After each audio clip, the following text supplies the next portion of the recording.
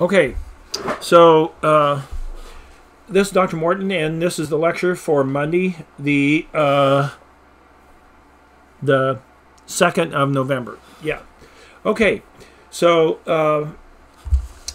we're going to cover Unit 12. So we did the test last week. I'm not going to go over the test probably till Wednesday, in case there's some that haven't taken it. I don't know. We'll see. There's a few. We'll sort that out, hopefully. And then, or I may go over it on Friday. We'll see. In any event, I'm going to cover Unit 12 today. So let's look at the syllabus real quick. So this is week 11, which is really amazing. So here we are in November. We really just have 11, 12, 13, 14. 4 more weeks. That's it. Done. Semester over. So we're moving right along. And the only test that's left is the final exam.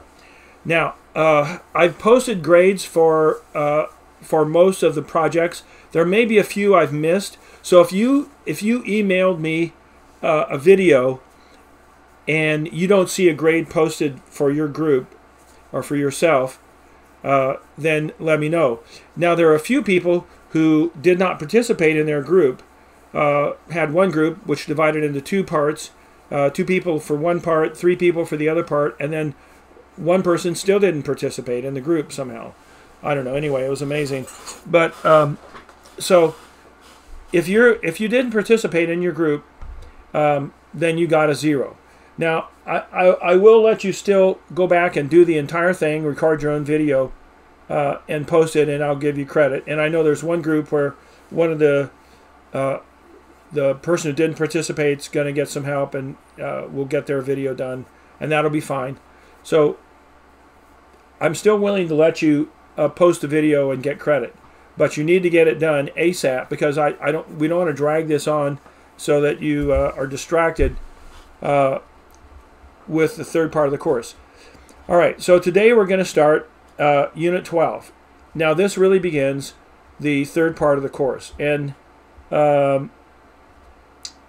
let's see, and homework 9 is going to be due on the 6th. That's Friday, I think. So make sure you're working on homework 9 and getting it ready to be turned in. Okay. Now, so we've covered sort of the basic difference between analog and digital. We've talked about codes. We've talked about base. We've talked about number systems with different bases.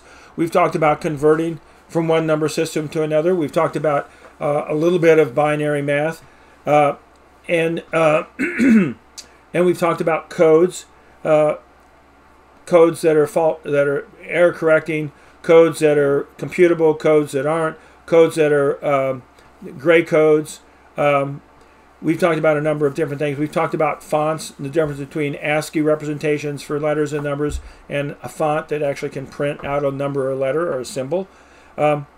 So hopefully we covered that, and we covered the basics of Boolean algebra, all the theorems, and we covered how to use Boolean algebra to manipulate logic expressions. We covered how logic expressions are basically a representation of actual a network of gates, and we've talked about how any logic expression can be implemented with a 2-layer network, and that there are 8 different types of 2-layer network if we restrict ourselves to AND, OR, NAND, NOR, and inverters. And of those 8, there's really 4 that we're really interested in. That's the SOP, POS, NAND, NAND, and NOR, NOR types. The other ones, I guess, are out there. They probably have been used some, but they're just not really that prominent.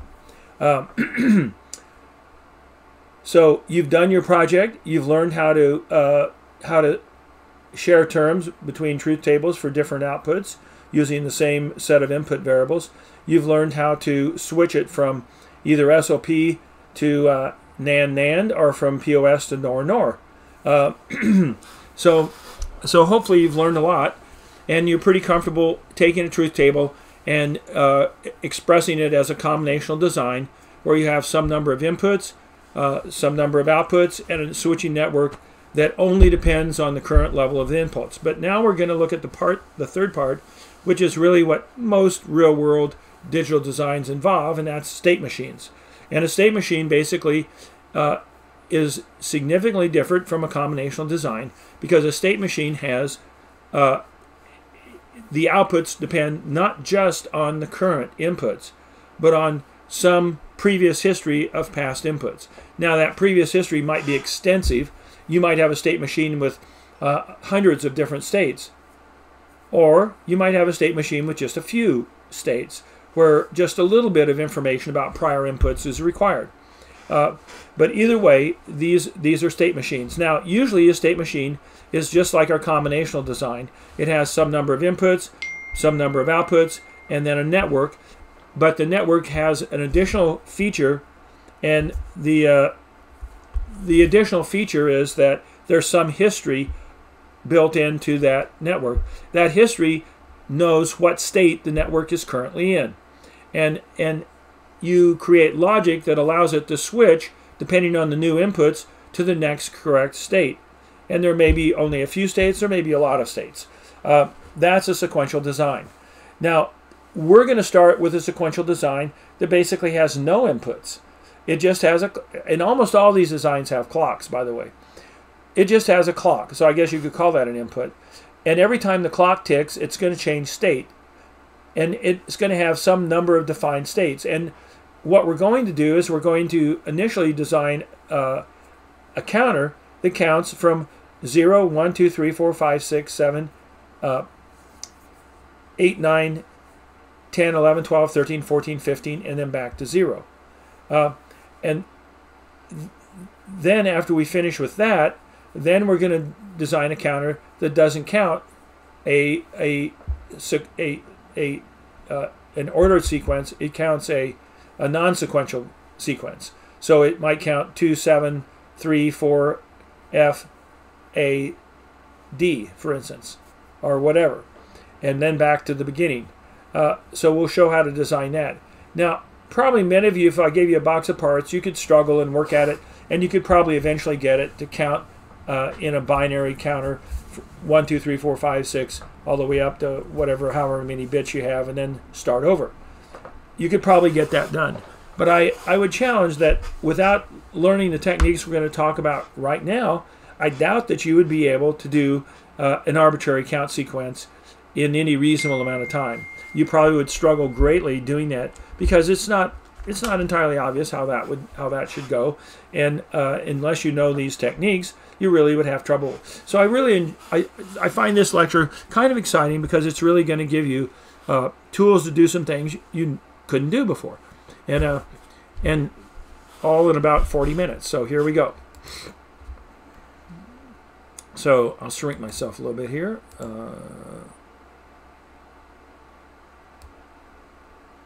Something like that. Pop up here. Okay. So this is what we're going to do.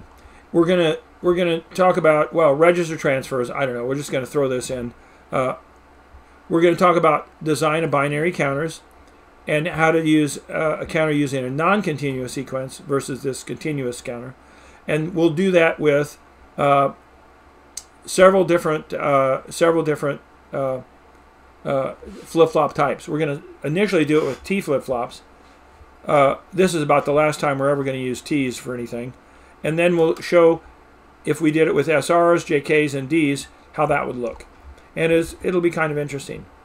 We'll talk a little bit about shift registers and kind of how you should think about your flip-flop input equations. Okay, so here's a register. Now, notice that a register is just a bunch of flip-flops. We have, in this case, these flip-flops have a set and a reset. Notice the set is an active low. The reset is an active low because of the bubbles. And the clock is a falling edge clock, but it's a D flip-flop. And it has a Q and a Q naught outputs. Notice that these active sets are all pulled high, which means they're inactive. So we hook them up to the positive voltage through a resistor. That's either 5 or 3.3 or 1.8 volts, something like that. And we use maybe a 10K ohm resistor 10 kilo ohms, so that it pulls very, very little current, but it's able to keep this at a high so that this set is inactive. Since the set's inactive, it exerts no influence on the flip-flop at this point. But if you made this low, it would force the flip-flop to a set condition. And notice we also do the same with the reset. Now here we tied them all together and then through a resistor pulled them high, so made them inactive as well. So the set and the reset are inactive, not working. So now the clock, every time we get a falling edge, it's gonna take D and put it into the flip-flop. Notice that we also bring these outputs out. So the output from this one is Q1, Q2, Q3, Q4. And we obviously have these D inputs down here, which we would put in, say, 4 bits. And when the clock ticked, those would be latched into these flip-flops. And they'd be available then to these Q outputs. And that's basically how registers work. Now, this is a 4-bit register. Most of our microprocessors have, at a minimum, an 8-bit register. And many of them now use 16, and many of them are now 32-bit devices with every location being a 32-bit register, essentially. Okay, so that's how a register works. We'll talk a little bit more about this as we go on. When we want to have, you can imagine, let's say we had a register here. Now this just shows one flip-flop, but imagine that we had, say, 16 flip-flops. And here we have 16 flip-flops, and we had 16 lines, each flip-flop connected to a different line. And notice we have these tri-state buffers connecting the output of the flip-flop to our bus. Now, if we had register A all ones and register B all zeros, and we connected them both to the 16 lines of the bus, we would basically be shorting out all of our flip-flops, which would probably damage something and cause lots of problems, draw fairly heavy currents, and not be a good thing for our electronics. So we obviously don't want to do that. So what we do is in order to connect multiple things to the same bus, we have tri-state buffers hooked up here so that we can disable this tri-state buffer and it cause the output of the buffer to be high Z, or I like to call high Z disconnected. So it's basically a very high impedance connection so that it really does not exert any influence on the bus.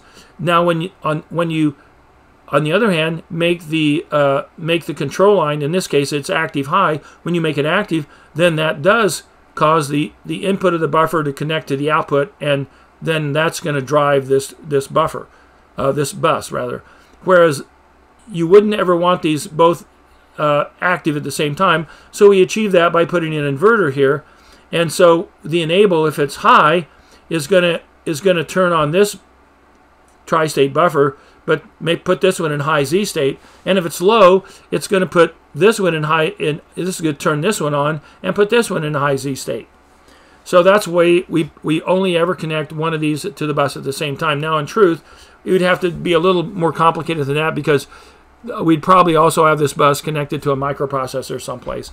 So what we really want is individual control lines, and we just want to make sure our logic never allowed both of them to be high at the same time, which would be active.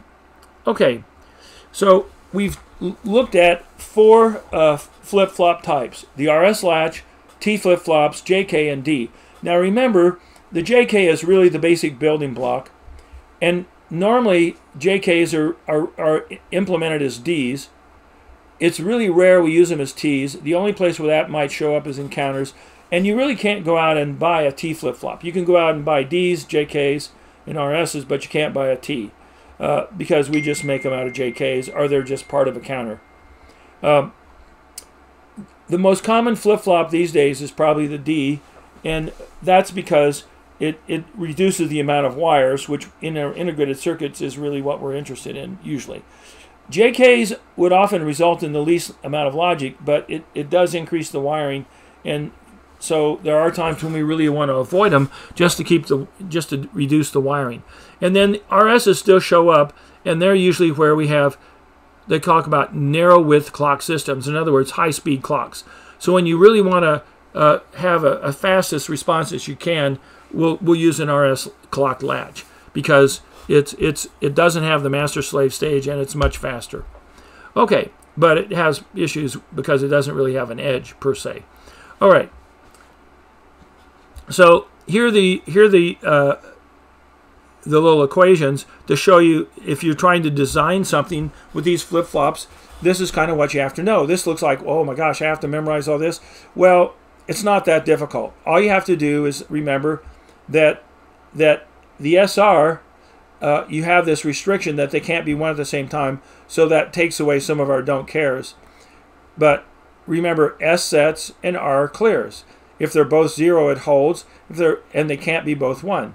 Whereas in JK, J sets, K clears. If they're both 1, it toggles. If they're both 0, it holds. And T, it's either going to toggle or it's going to hold. And D, whatever D is, that's what the output's going to be. And it turns out you can think about the T and the D. The D is like the middle 2 rows of the JK, and the T is like the top and the bottom rows of this JK. Because the T either holds or toggles, whereas the JK, whereas the D, if J is 1, well, say if D is 1, it's going to set, and if D is 0, it's going to clear. That's the way the D works. All right. So here's our 3-bit counter. So now the way the book did this, I find really irritating, because the book didn't want to introduce a clock.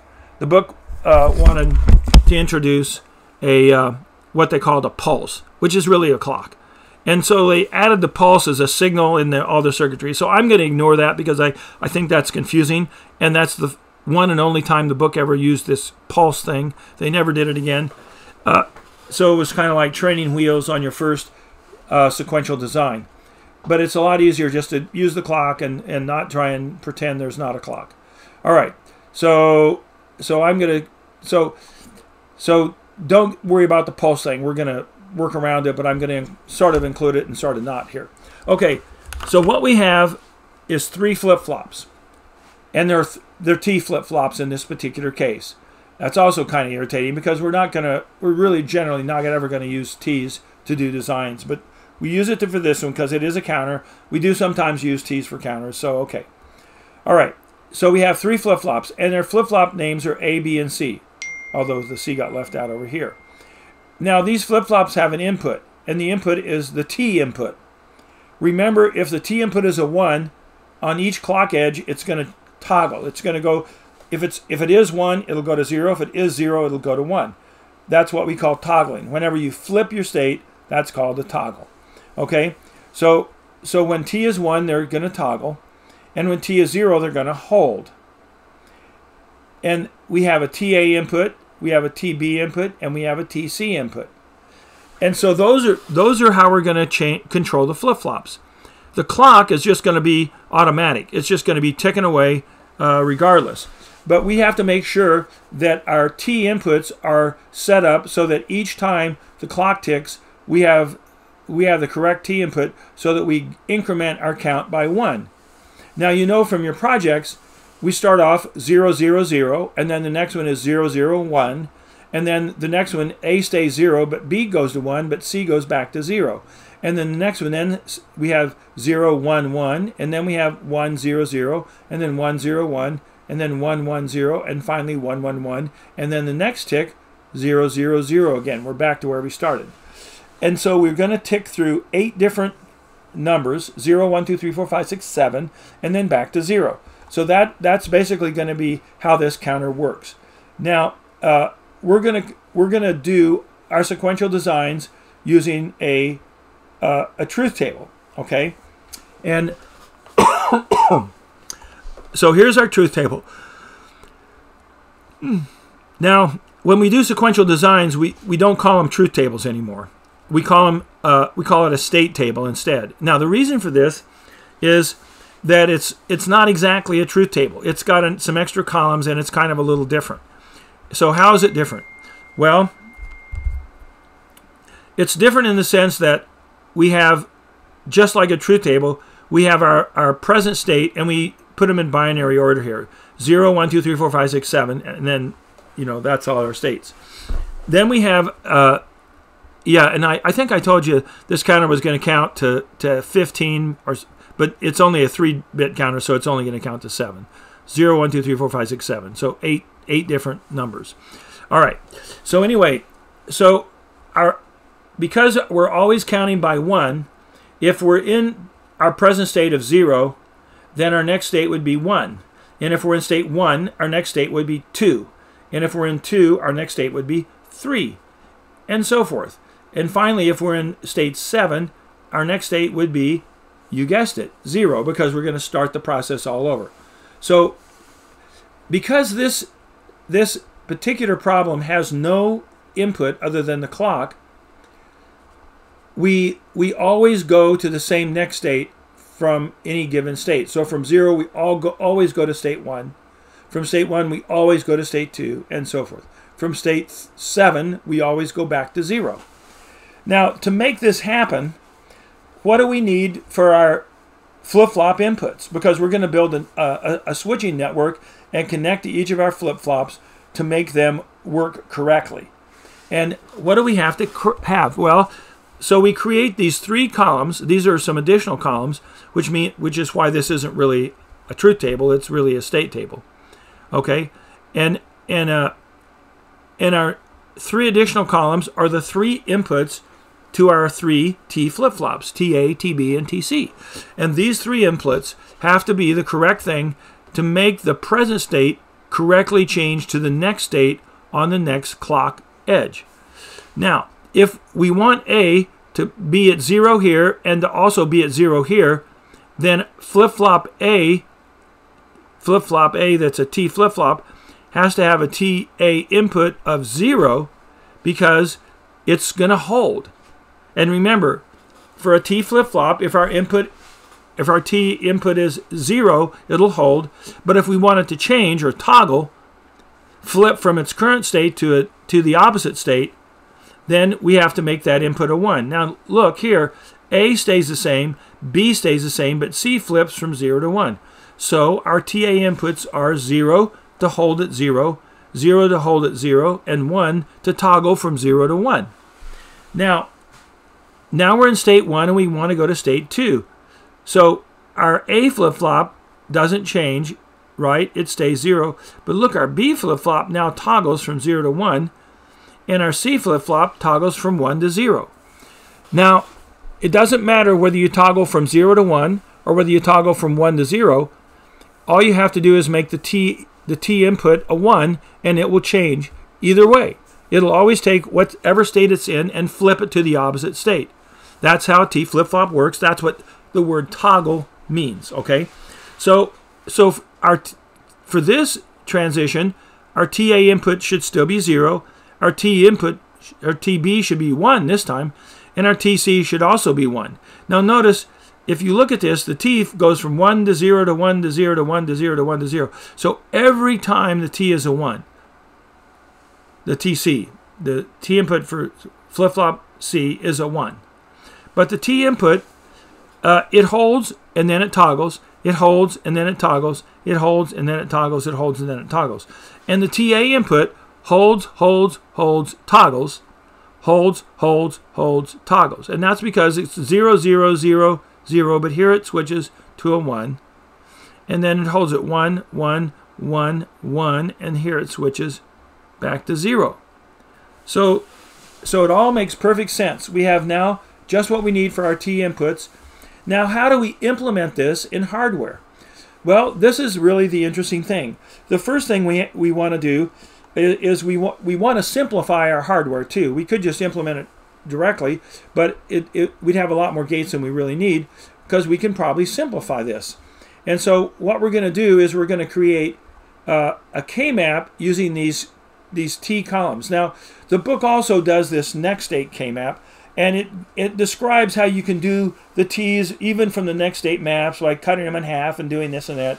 And that's really, it's kind of goofy and stupid. Just ignore that. Because we're really not going to use design with T's very often anyway. This is about the only time. There may be some homework problems, but I'm never going to ask you a question on a test to design with T flip-flops. I'm going to use D's, or maybe a JK, but never a T. So, and in this case, what I want you to do then is we're going to use these columns to actually generate the K-maps. So ignore the fact that it generates K-maps for the next state. Because we're going to do that whenever we use D flip-flops to build our circuit. We would then design it using the next state columns, and we wouldn't need these extra columns.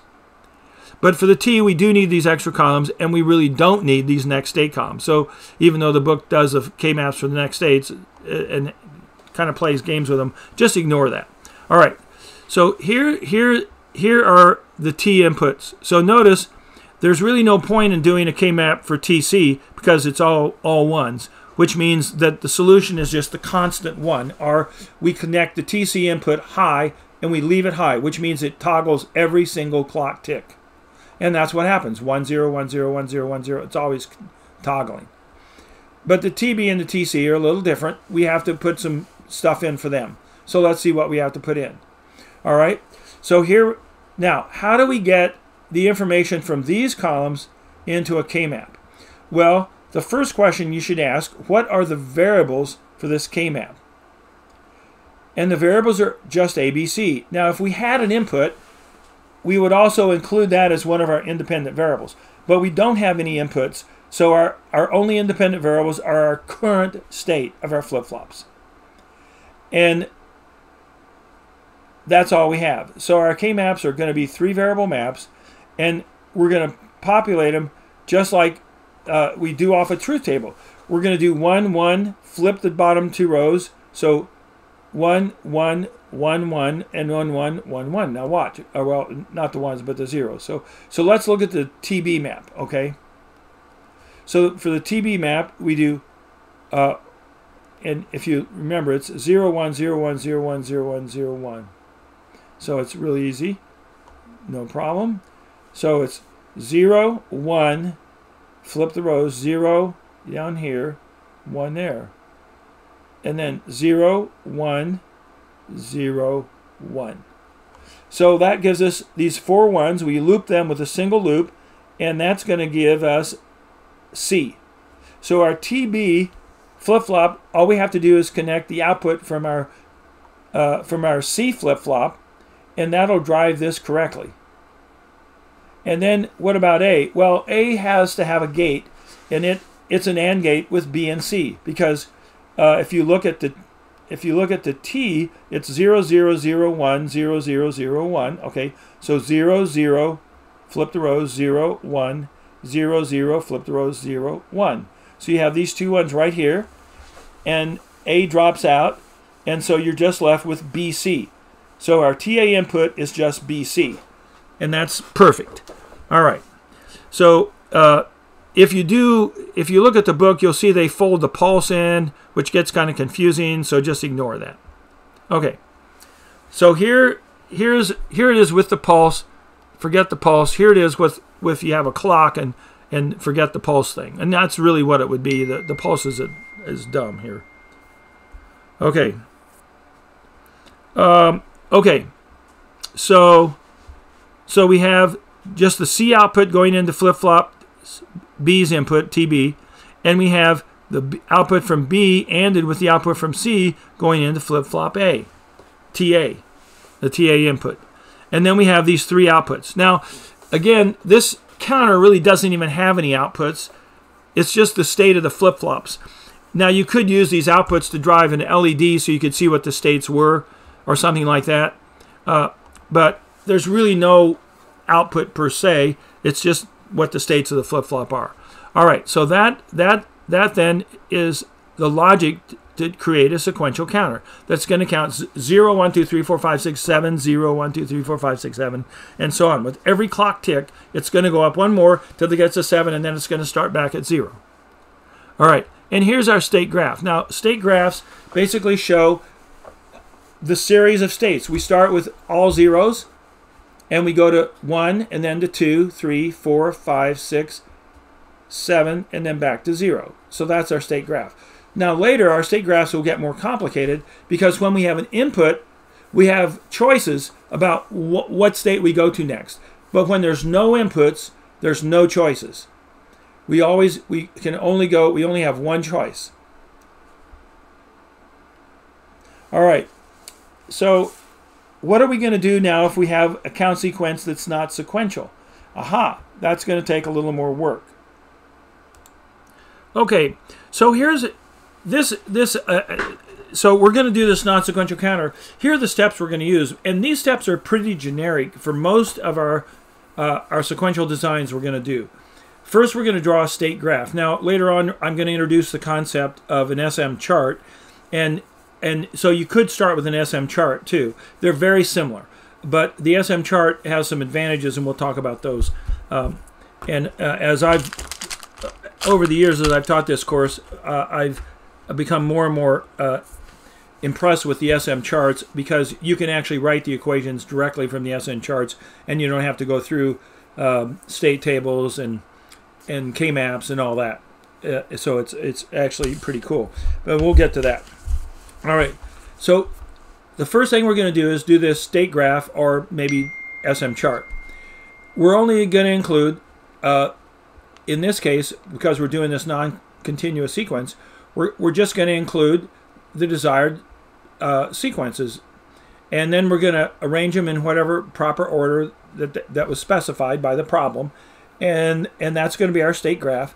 Then we're going to do our state table. Really, I said truth table here. It's really a state table. We're gonna do all the present inputs. And now, even though we don't have, let's say if we have 3 flip-flops, we're not going to have necessarily 8 states.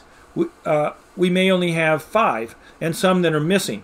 But in our state table, we're going to include all the possible rows so that we can have some don't cares. And that's going to make it easier to simplify our equations when we're all done. Now that is one advantage that going through the truth tables and the K-maps, the state tables and the K-maps has over, say, our SM chart. With our SM chart, we don't necessarily get to use the don't cares. All right, so then we're going to plot. We're going to plot the K-maps from our state table, and we're going to draw the circuit. Now in this case, we're going to use T input. We're going to use T flip-flops again. But this is about the last time we're going to do T's, so don't get fixated on T's. Normally we're going to use D's, and it's going to be a little simpler because we don't have to have the extra columns for the T inputs, because the D inputs and the next state columns are identical. All right, so here's our state graph. Now, here's our sequence. 0, 1, 4, 7, 2, 3. 0, 4, 7, 2, 3. 0, 4, 7, 2, 3. We're missing 1, 5, and 6. Those are not in this sequence. All right, so let's do our state table. Now notice I still have row 1, 5, and 6, even though we're not going to use these.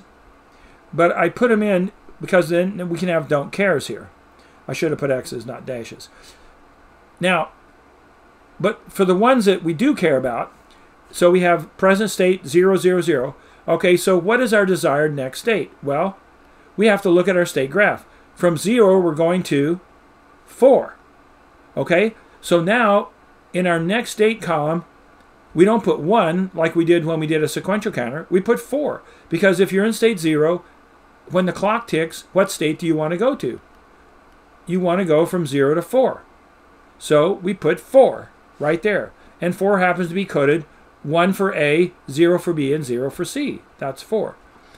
Now, what would we have to have for our T inputs to make this happen? Well, we would hold B and C, and we'd toggle A.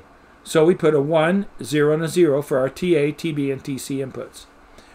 Then we have a don't care. And then now, what about state? So this is 0, 1. What about state 2? Well, we have to look at our state graph. 2 is down here. In 2, we're going to 3.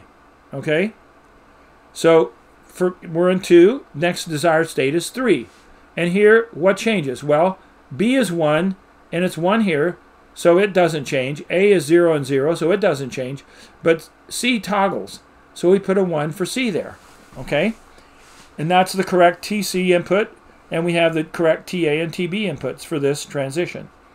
All right, now we have 3. What's the desired next state for 3? Well, 3 is here, and it goes to 0. All right, so from 3, the desired next state is 0. And what does that mean for our T inputs? Well, 0 holds, A holds, but B and C toggle. So it should be 0, 1, 1. And then, now we have 4. Where does 4 go? Well, 4 goes to 7. You can see that right here. 4 goes to 7. So we put 4 here and 7 here. And so now what do we do for A? Well, 1 stays the same, but B and C toggle. So it's 0, 1, 1, which happens to be the same here. Now notice we can have exactly the same T inputs, but since we're starting at a different state, we're going to get to a different state. So it's fine. And then we have 2 don't cares, and then finally we have 7. And, sorry, it went the wrong way. 7 goes to 2. So then from 7 we go to 2. So 1 and C toggle, but B holds. So 1, 0, 1. All right. So that now we have all this information. Now we're just going to put this in 3 K maps for TA, TB, and TC. These are the next state maps. But here are T maps. Now the next state maps, this is what we would use for D. And notice the book has this thing about, notice that T equals 1 whenever Q plus doesn't equal Q, blah, blah, blah. Don't worry about this. Just do it like this. All right. So it turns out these equations are a little more complicated. TC is A or B. TB is A prime C or AB prime. And TA is A prime B prime plus AB. So 3 gates here, 3 gates here, 1 gate here. All right. And here are the solutions. And yeah, there they are. Okay. All right, and here's our circuit. 7 gates and a clock. And this circuit then, if the clock ticks, it would count all the way through. Now, if let's say we had a customer that needed us to have a clock that actually counted these numbers for some reason, and they wanted to incorporate that in some other device, this would do it. This would do it just fine. But there is a question. What happens when we power it up? When we power this device up, what state is it going to power up in? Well, the answer is you don't know. You don't know. And the problem is, it could power up in one of our 3 states that we say will never happen, right? And okay, that's fine. But what if it powers up in 101, and then on the next tick it goes to 110, and then on the next tick it goes back to 101, and on the next tick it goes back to 110, and it just never gets into the proper sequence? What if that happens? So that's potentially a problem, right? We should look at this, because we might want to take our don't care slightly differently and see if we can fix this, or better yet, maybe add some more gates so that no matter where it powers up, it's always going to be in a proper sequence after the first clock tick or so. So how do we sort this out? How do we evaluate this? Well, what we do, and I'm not going to take the time to go through it in detail right now, but the way this would actually work, you would take the circuit here, and you would go ahead and set in the flip-flop. So for 101, let's say we'd set in 101 and 101, okay? Then we'd look and see what all these values would be down here and what the TC, TA, and TB inputs would be.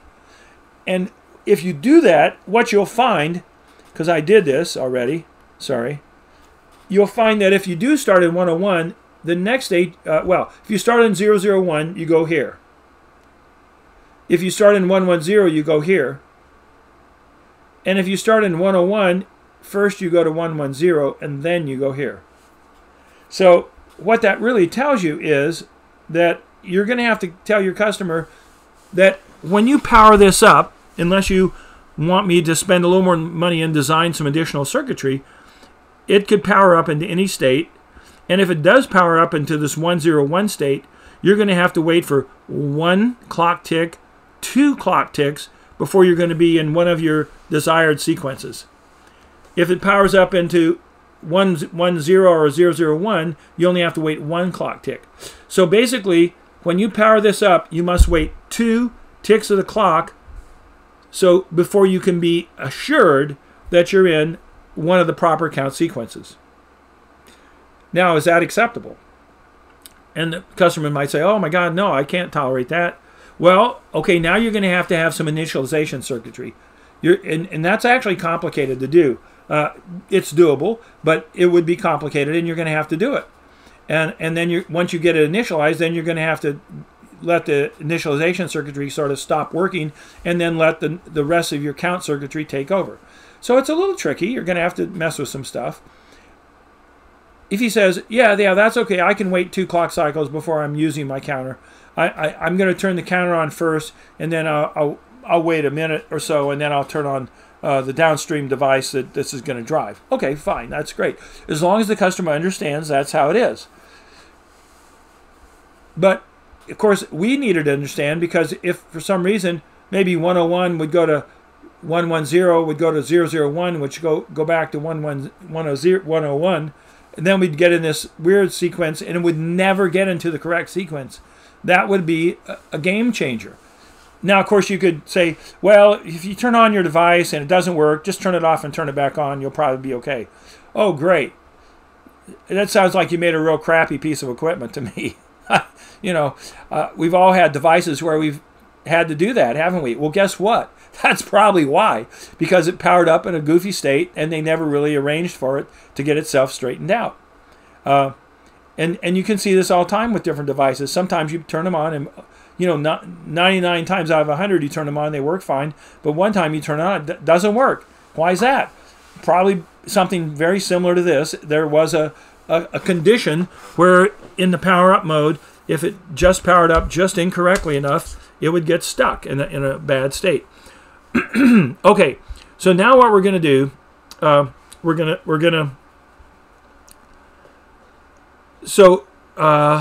let's see. Yeah, so we've already done, so we did the T. Now what I want you to see here is, note we had 7 gates for the T's, okay? Now we're going to do this with all the other flip-flop types. We're going to do it with SRs. It's the same thing, only we have to use this little table here. If we're in 0 and we want to go to 0, then S has to be 0, R is a don't care. If we're in 0 and we want to go to 1, S has to be a 1 and R must be 0. If we're in 1 and want to go to 0, S is 0 and R must be 1. And if we're going to stay at 1, S can be a don't care, but R must be 0. Okay? So we do have some don't cares here in addition to our undesired states. So we got a few don't cares. So notice that we have to have not 1 but 2 columns for each one of our flip-flops. So now we've got 6 columns over here. 2 for our A flip-flop, S and R. 2 for SB and RB, and 2 for SC and RC. So a lot more wiring. Now let's see what it turns out in terms of gate counts. So we're going to have 6 flip-flops. 6 K-maps, and here are the next states. The next states would have been exactly the same as our previous ones. But here's our 6 flip-flops. And notice our equations are pretty simple, which is nice. Here, I'll get rid of this. The only one that's complicated is the SC. And it's a C prime ANDed with the quantity A ORed with B. All right, well, anyway. Yeah. What I didn't loop these 2, but those have to be looped too, right? I'm a little confused how I got this, actually. C prime. Oh, I guess so I had 2 terms that I factored out to C prime. All right, well, anyway, I simplified it. All right. Yeah.